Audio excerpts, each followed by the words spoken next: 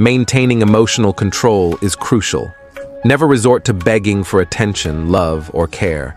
If someone chooses not to engage with you, don't push it.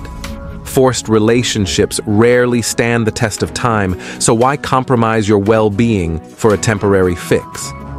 Preserve your mental and emotional health by giving yourself space. Recognize your worth. You don't need validation from anyone who doesn't appreciate your value. The right one won't make you plead for affection. Love doesn't neglect. It either evolves or excludes. Keep this in mind. Stay strong and prioritize your mental well-being. Avoid rewriting someone's character, especially when you've seen multiple red flags persisting in such situations. Only deep your emotional wounds.